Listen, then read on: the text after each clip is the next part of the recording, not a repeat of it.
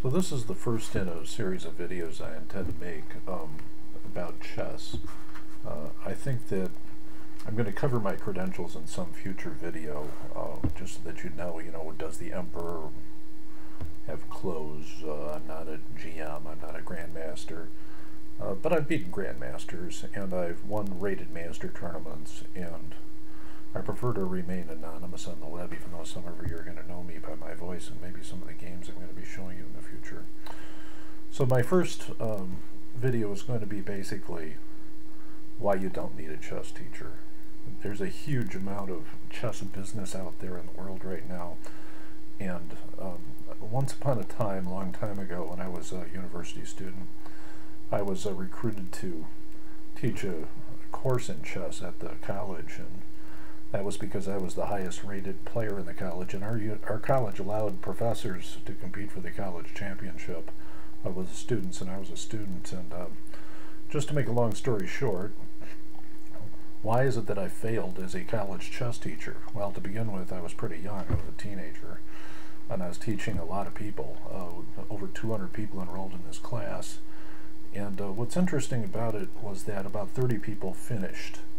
And when we analyzed the reasons why these people took so long to drop out and finally give up chess and finally finish the program with 30 people, there were a number of reasons. And the most basic reason was that they didn't need a chess teacher. Teaching chess is a waste of time. Now, I know I'm going to raise the ire of a whole lot of people out there who are interested in getting college scholarships and making a lot of money and getting, like, stipends and, becoming tutors and selling themselves, as the great chess teachers of the world. But a person can teach themselves chess just like a person can teach themselves checkers. It's the rules of chess that matter, and some people just don't have the patience to really understand the rules of chess or to pay much attention to, like, figuring out why chess is what it is. And the next reason is that everybody knows better. Chess players and people who take up chess tend to have enormous egos, and the reason why they play chess, which is the most complicated of most games and sports, board games, is that they want to prove that they're smarter than other people, and that's not a bad thing. That's a wonderful thing. But these people want to argue about the most basic aspects of chess because they've all played chess at some point, or some of them have, some of them haven't. They're learning, they're at different stages. And I would even get argued with in class by professors who would say, oh, well, why is it important to castle early? Castling seems like a waste. I beat my opponents, without castling all the time. So I think that's something that you ought to question, why this is an established principle.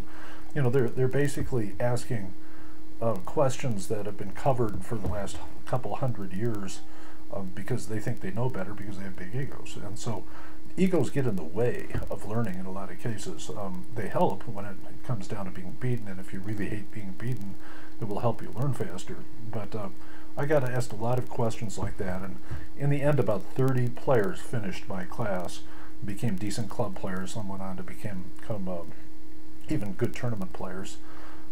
So I regret the fact that all these people dropped out, but you can only please so many people. That I do admit that I was a failed teacher. So maybe you do need a chess teacher, just a lot better one than I was capable of being.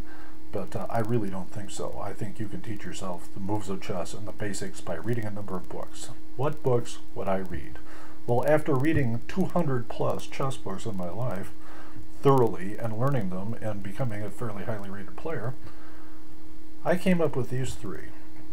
If I were to teach somebody to play chess to begin with, the first book that I would start them out on, and this is what I do with my students, and yes, I have students, but I'm a coach, not a teacher, is Chess Fundamentals by Capablanca, which is the first good chess book a person should take, because what happens to people is that they can't win games. You can learn how to win a pawn or a piece or something, but you can't win a one game.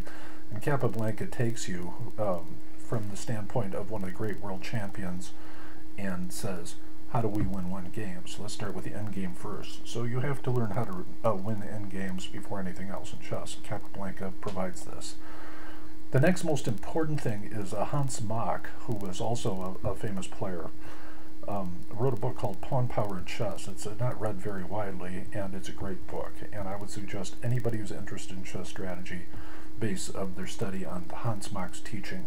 The book is not short, and it is somewhat complex, but as you begin to read, you'll begin to get a tremendous basis for positional chess and the structures of pawns, which is by far the most important thing you can learn as you're beginning to grow in the chess world.